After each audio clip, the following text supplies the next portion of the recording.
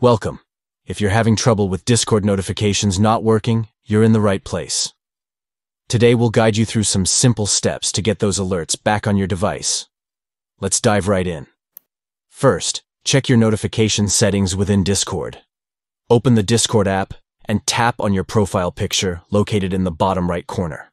This will lead you to User Settings. From there, navigate to Notifications. Make sure all relevant notification settings are toggled on to receive updates. Next, let's look at your system notification settings. Open the Settings app on your device, then go to Apps and Notifications.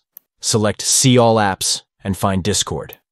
Tap on Notifications and ensure that they're turned on.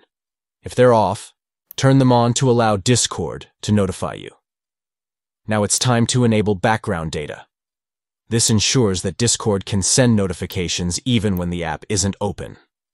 If you're still having issues, try clearing the cache and data for Discord. Go back to the Settings menu, find Discord again, and clear the cache and data.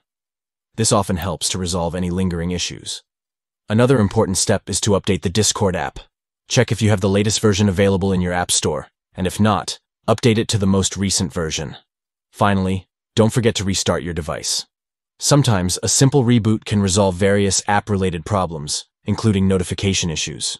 By following these steps, you should be well on your way to receiving Discord notifications like normal again. Thanks for tuning in, and happy chatting.